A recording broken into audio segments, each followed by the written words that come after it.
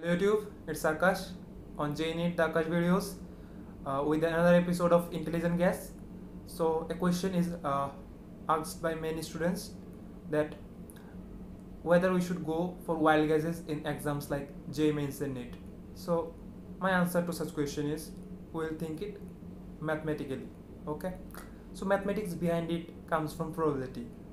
So according to the law says that number of options, you can derive it mathematically also, the number of options multiplied by ratio of the marks for negative answer divided by marks for positive answer should be less than equal to 1 for you to attempt such kind of questions.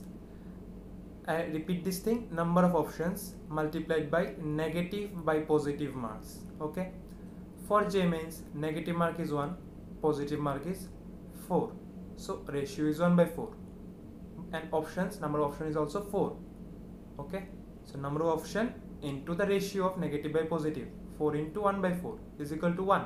So I have said if it is less than 1, less than equal to 1, you can go for such kind of attempts. So yes, in JIPMER you can go for such kind of attempts, but it is very less probable that you will either gain mark or lose mark. It will be almost close to 0. You will be either getting if you answer 10 questions, almost you will get 0 from those 10 questions. It is the basic thing. If the answer of my what I have said, the number of questions, number of options into positive negative by positive marks, the ratio into the number of option is equal to 1, then the chance of you getting it correct or chance of you losing mark or getting mark is almost 0.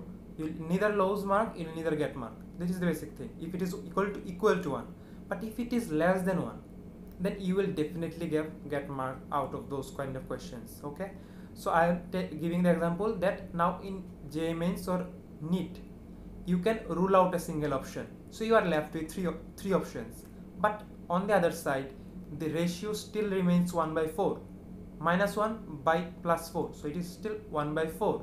So 1 by 4 into 3, it is 3 by 4, and it is less than 1. So you definitely will get some mark out of 10 or 20 questions you marking only by ruling out a single option. You will get marks out of this kind of questions. Now coming to those cases where you can rule out 2 options. So now you are left with only 2 options and the ratio is still 1 by 4. So 2 into 1 by 4 is again 1 by 2. So again it is less than 1, and it is even more better. See, you are first in 1, you came to 3 by 4, which was a much better thing. Now you are with 1 by 2 ratio, so it is even more better. Now we have to understand, if you can rule out the 3 options, you will be left with the one correct answer, and for that the ratio is 1 option multiplied by 1 by 4. This will give us 1 by 4. So 1 by 4 is the extreme where we want to reach, and the 1 is the ratio where the question is left. So it is the case of JIPMER. So and NEET, you are in the question, it is only 1, you have to reach up to 1 by 4. But we have to understand the thing that in cases of AIIMS, BEATS, JIPMER, there is something different. What is the difference?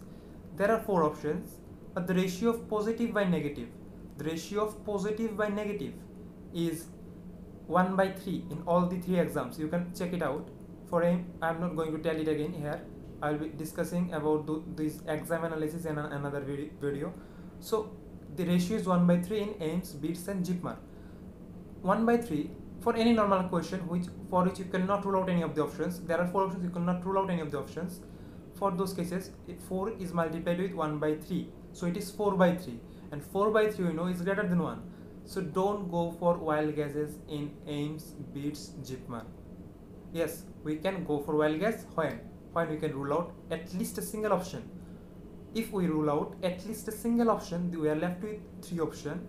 Now 3 multiplied by 1 by 3, yes, it is equal to 1. So you can attempt such kind of questions. I will use you tricks to rule out more options. At least you can rule out one option only by using trick.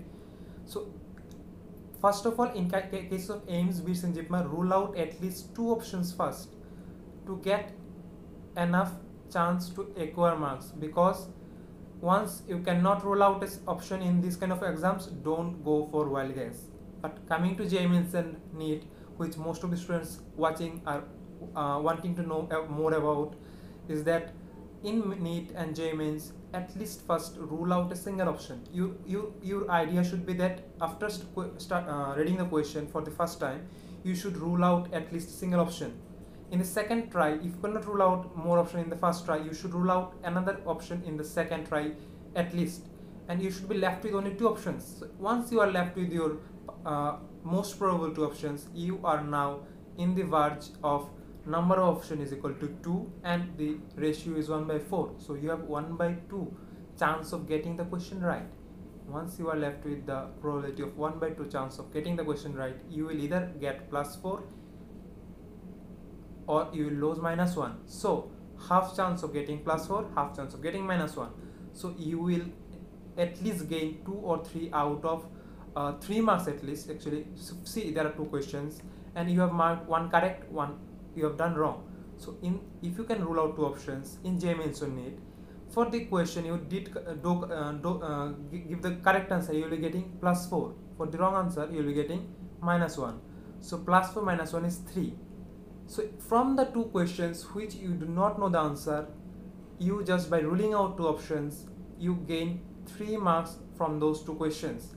If you attempt 20 such questions, you get 60 marks extra of the questions which you are thinking not to answer. But because my video says you should go for such kind of questions, you will be getting at least 60 marks for those 20 questions. So what I am telling is that for any of the questions where you can rule out even a single option, you should go for such kind of questions in JIPMER and NEET.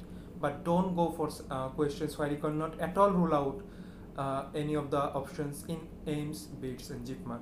So this was for those who find it very fearful to attempt more questions, and in the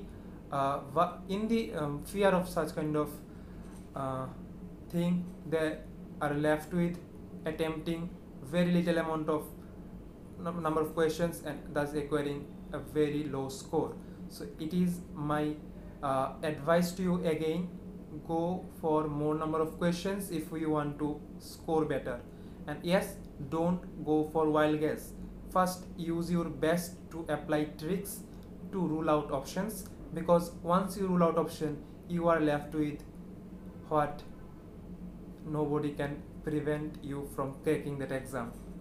So I'll tell you that best luck for the upcoming exams, whoever is appearing this year, and yes, best luck for those who will be developing themselves using these intelligent guesses. And yes, do subscribe to JNET Dakash videos.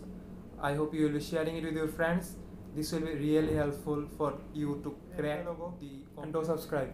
Do share with your friends and ask them to subscribe too. Keep watching JNET and help us to grow.